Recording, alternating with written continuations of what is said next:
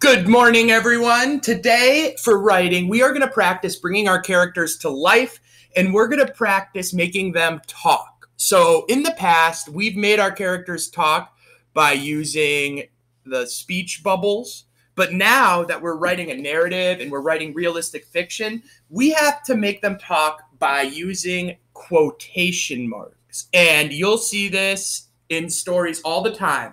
Quotation marks show the reader that the character is speaking, and it lets the reader change its voice, and it shows who's talking, and it helps bring your story to life and bring your character to life.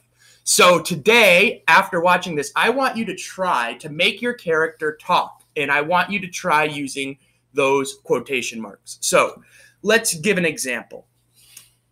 I'm just going to pretend I'm the character. I miss my class. So that's what I am saying. Notice how I have the quote here and then the end quote, but I have to then put an attribution, which means I have to say who's saying this. I miss my class. Who's saying that? Is that the principal? Is that one of the students? Is that a specials teacher? Is that Mr. K? Well, it's Mr. K. So I put the comma in the quote. Don't worry about commas. I just want you to practice using the quotation marks for now. You'll learn more about that later on. I miss my class, said Mr. K. And then a period at the end. Notice the capital letter at the beginning, the period at the end, and then the quotation marks show the character is talking. And he said, I miss my class.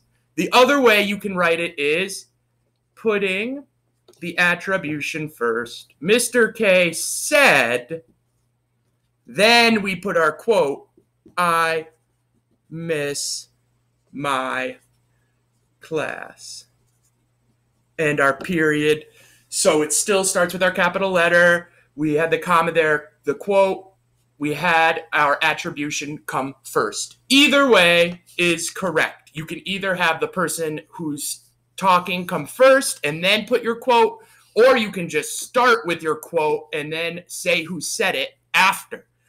I also shared with you today this sheet because the word said is used all the time, and sometimes it's better to use a different word depending on how your character is feeling.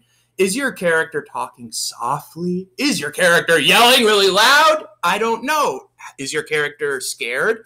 Is your character angry or happy? You might want to use a different word than said, and you can also add on after you say the word said. Said with a smile, said with a frown. That changes how your character is feeling. Or you can use these words instead of said. So let me show you an example. I miss my class. I'm sorry, this is not as bright as I hope this looks okay. I miss my class. That's what Mr. K is saying.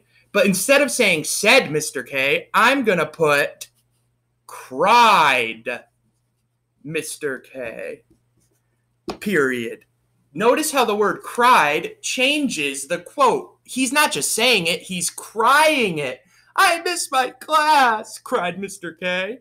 Or maybe he's whining it like a little baby.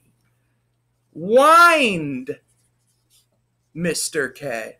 Notice how this changed. I miss my class. Now he's whining. I used a different word instead of said. So you can always check this list and see if there's a better word. Maybe he mumbled it, and that means he said it really softly.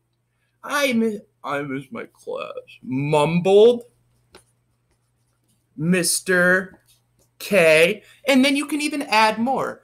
I miss my class, mumbled Mr. K. So he's saying it softly, and maybe he's saying it like under his breath.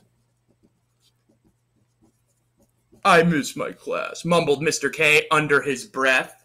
Or what if he screamed it because he's so angry? I miss my class, screamed Mr. K. I miss my class, screamed Mr. K. Now he's not as sad, he's angry. So if you change that word on the attribution, the thing that comes after who says it, you can change how your character is feeling. The most important thing I want you to do, though, is practice using these quotation marks. Make your character talk, even if it's on your first page, and that's okay. All you're doing now is you can still work on your first page. Some of you have jumped ahead, which I love, but I really want to see you bring your character to life by making them talk. If you use the word said, that's okay. I want to see you practice those quotation marks, then say who's saying it after, and don't worry about the commas as much, said Mr. K. Make sure it has a period at the end, a capital letter at the beginning. Try to use this list of different words instead of said if you want to show how your character is feeling. Maybe he's scared, maybe he's angry. So you can try to use some of these different words and make your character come to life by making them talk and adding dialogue to your story. Thank you for watching.